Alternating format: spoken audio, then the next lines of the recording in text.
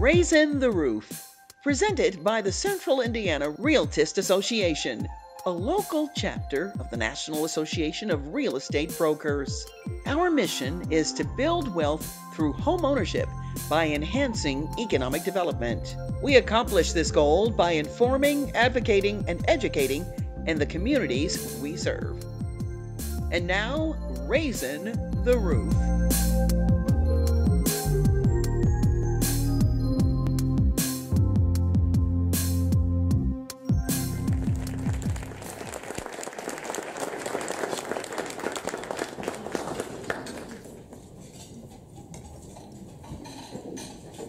Thank you, Myra. Good afternoon, Indianapolis and surrounding area. It's my first time here. It's good to be here. Flew in yesterday, never having been here, and this is November, right?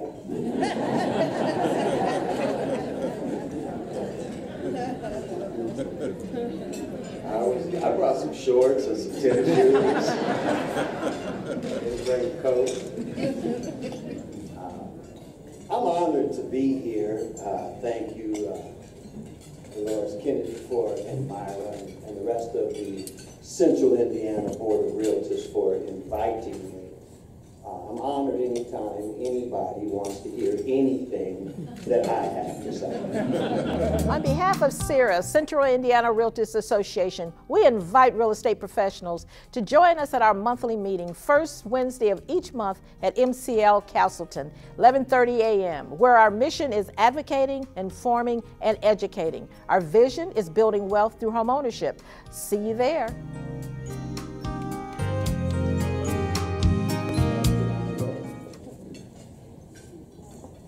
Father of 4 children, my proudest accomplishment. I always like to say that because if I don't do anything else well, I do my best to do that well. I do my best. It's hard. I got grown children. My youngest is 21 now. For those of you who are fathering or mothering grown children, that transition from doing what I tell you to do to let's work it out, or them telling me what to do, man, it's tough. It's tough. So,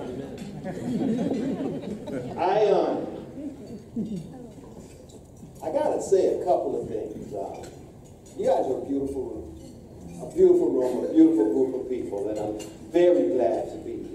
I think you should give yourselves a hand for just how good you look today.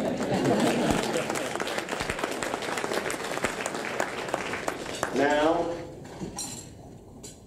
I'm not really diverse. I didn't come to talk about diversity in real estate. I didn't come to talk about white housing stuff or Asian housing stuff or Hispanic housing stuff. I came to talk about black housing. I came to talk, it's okay if I just be black today. Is that okay? You're laughing. I want somebody to say yes. I'm gonna be black.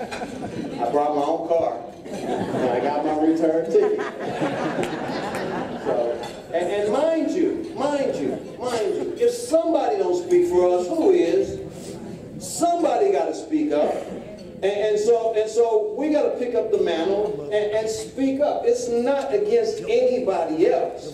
But when you're at the bottom of every good statistic and the top of every bad statistic, it's time for somebody to speak up. I've been cut, I'm bleeding, I'm tired of bleeding, I don't want a Band-Aid, I want a cure. Does that make sense?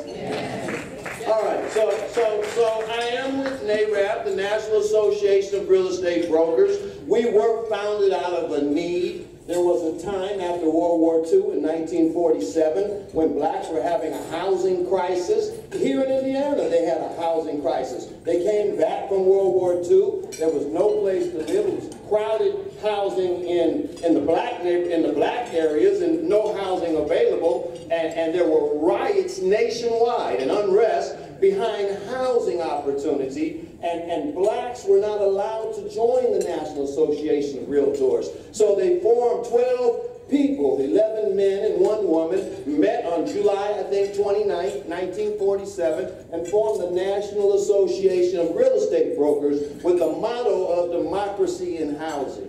That's how we got to be here. It's an organization that encompasses all diversity, all ethnicities, but our focus is what it was, and that is black housing. So I looked at the Central Indiana Realtors Association motto to serve the unserved and the underserved.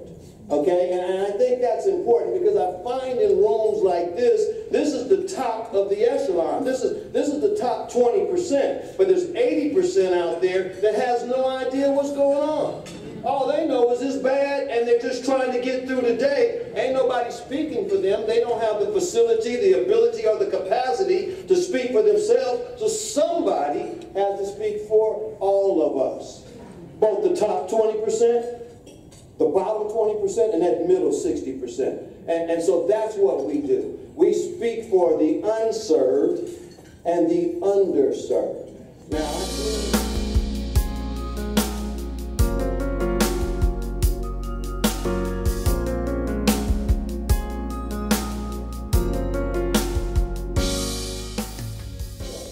Now, I flew into Indianapolis, and I'm staying in a hotel in downtown Indianapolis, and I drove around Indianapolis last night because I like to get a feel for where I'm at. I don't want to just fly in from Los Angeles and get up and start talking to you about Indianapolis, and I ain't rode around Indianapolis. I rode around Indianapolis. So I have a good idea of what I'm talking about when it comes to Indianapolis. I've been all over the country. I've done this in a variety of places, in a variety of cities. And the thing is, Indianapolis is not terminally unique.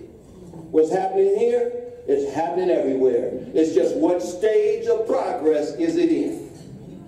Okay? So, I want to talk about public policy and black home ownership. Public policy and black home ownership. Anybody know, it says what this is. This is the Indianapolis, and I know there's some people here from the Indiana, or from HUD, and from other people who should know, or do know, this is the Indianapolis black home ownership rate. 37.1%. Indiana's about the same, around 36%. This is the Indianapolis white home ownership rate. Okay, 37.1, a little less than 4 out of every 10 black people own their own house, a little more than 7 out of every 10 white people own their own house. The gap between black and white home ownership in Indianapolis is 36.1%. Do you know that it was less than that when the Fair Housing Act was enacted? The gap was only 25%.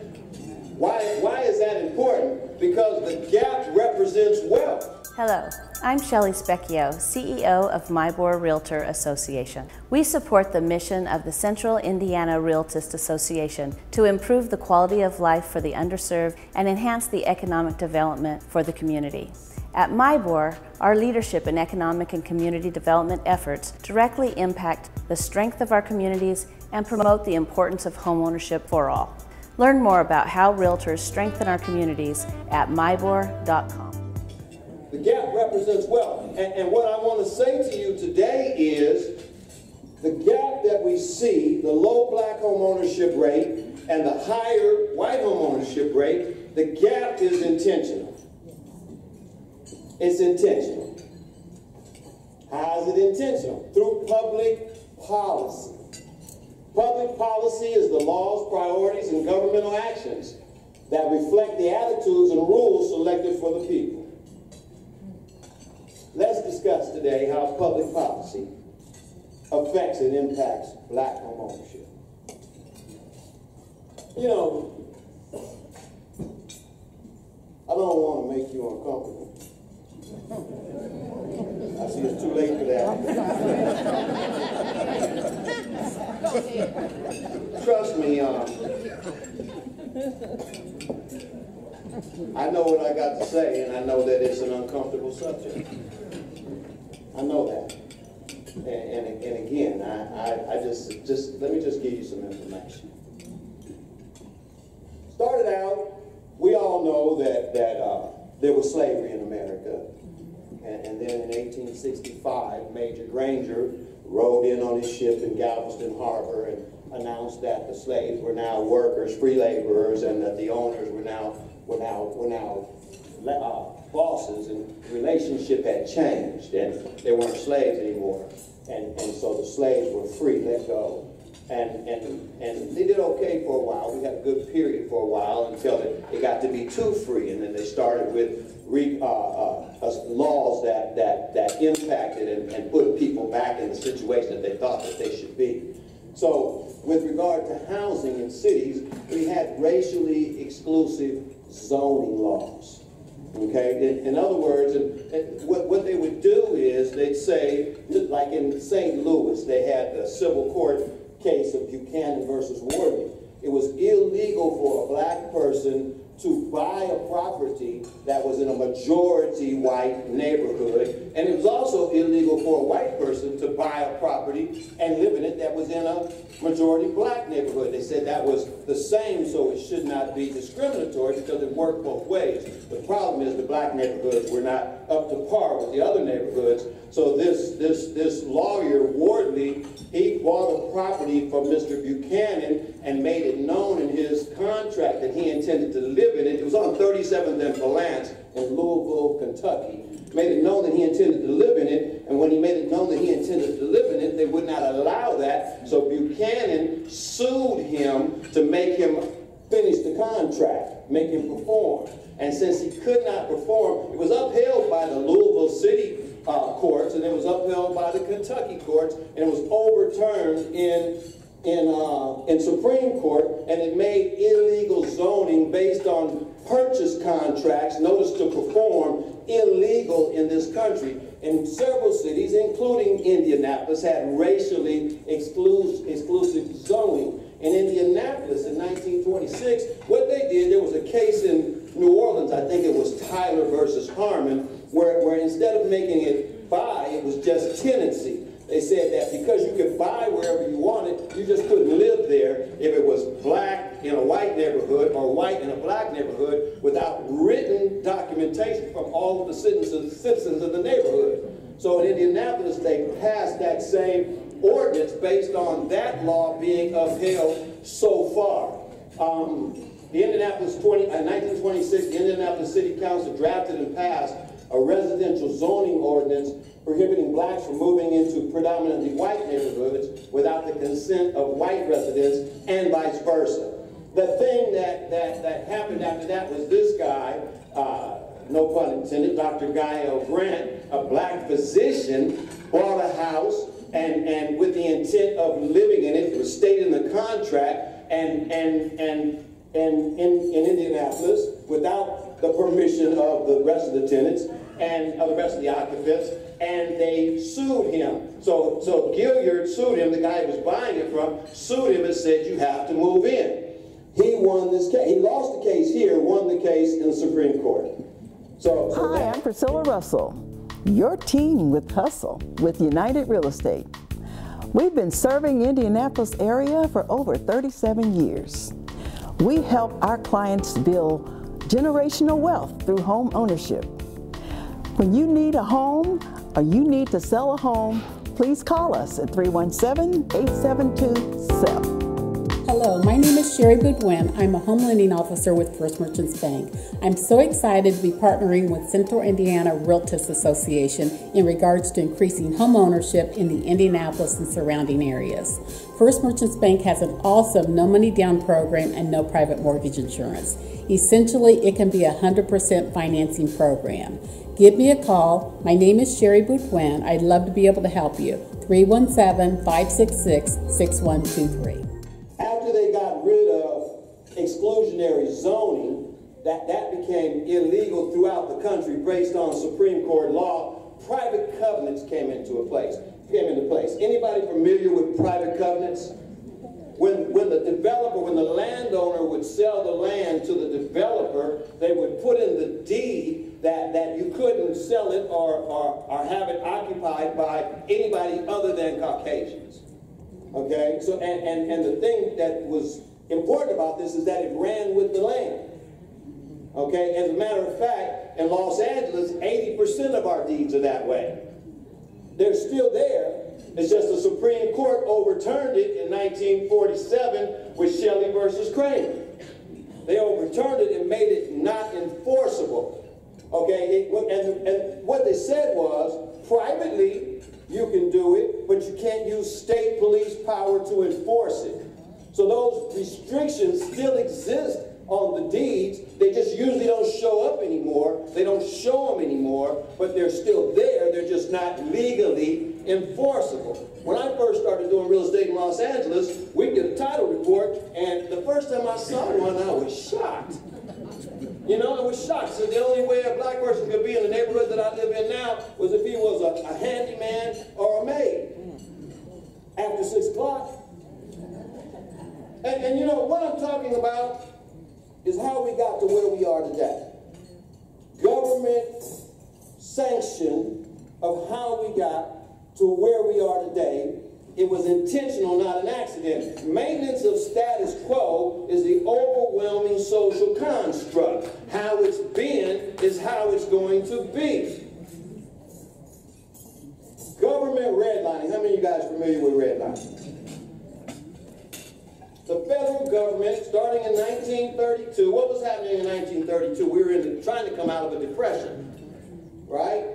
The federal government institutionalized racism in housing opportunity. How did it do that? It passed the Federal Home Loan Bank Act, 1932. It established 11 districts around the country, the Federal Home Loan Bank system, to try to get liquidity back into the mortgage market. And then in 1933, passed the Homeowners Loan Act. The Federal Home Loan Bank was chartered to supervise the Homeowners Loan Corporation, which was created out of that act. And what did they do? They went around and mapped every city. They mapped every city, and I'm going to show you a map in a moment. And then the 1934, the National Housing Act, which created FHA. FHA came before HUD. Okay, it created FHA. And this is the Indianapolis redlining map.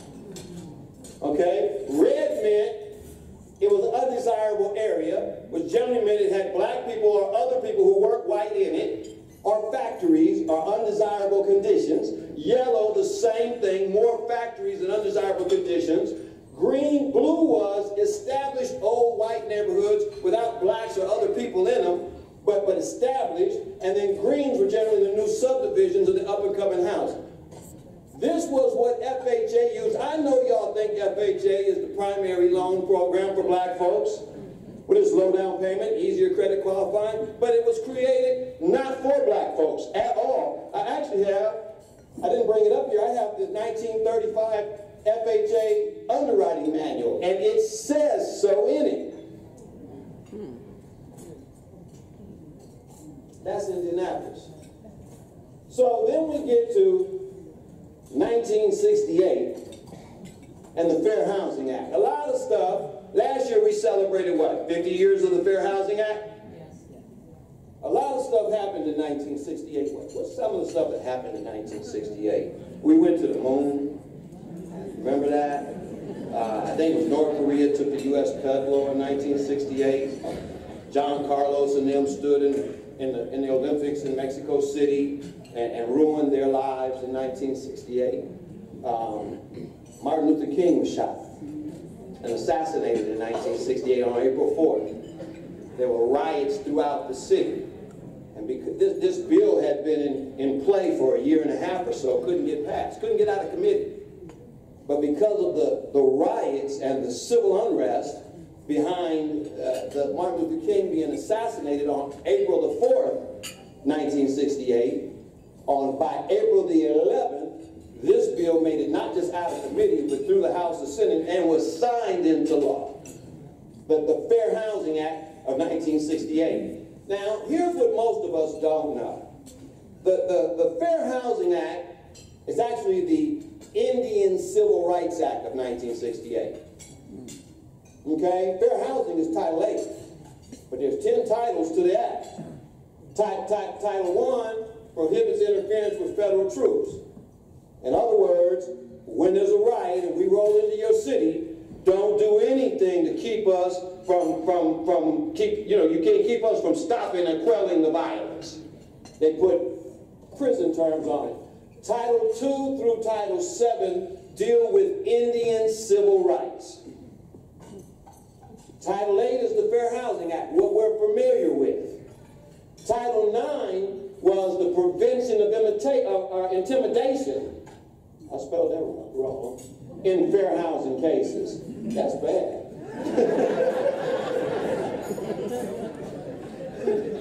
The older I get, the worse I spell, too. In other words, I can't do things, you know, you had a high incidence of the Ku Klux Klan and so on. I can't do things to stop you from trying to break into areas that you weren't normally in. And then Title X made it a felony, punishable by up to 15 years in prison, to obstruct, impede, delay, or affect the movement of police or commerce. So in other words, they were dealing with the insurrections that were going on. They also passed a rider. They put a rider on the bill that made it a felony to go from one state or city, one state to the next, and participate in any sort of riot or insurrection. And you know, the only difference between a riot and a protest is what? The police showing up, right? So they were having protests, you know, and riots. People were upset around the country, and they had to compromise in order to get this bill passed. This was part of the compromise, along with the omnibus crime bill, which $50 million were earmarked for local law enforcement. You know, them tanks and other military-type weapons you see going down your streets when there's a problem? That's where this started. It started with the 1968 Fair Housing Act, or really the Indian Civil Rights Bill. Okay? So there's more to this history than we get taught a lot of times.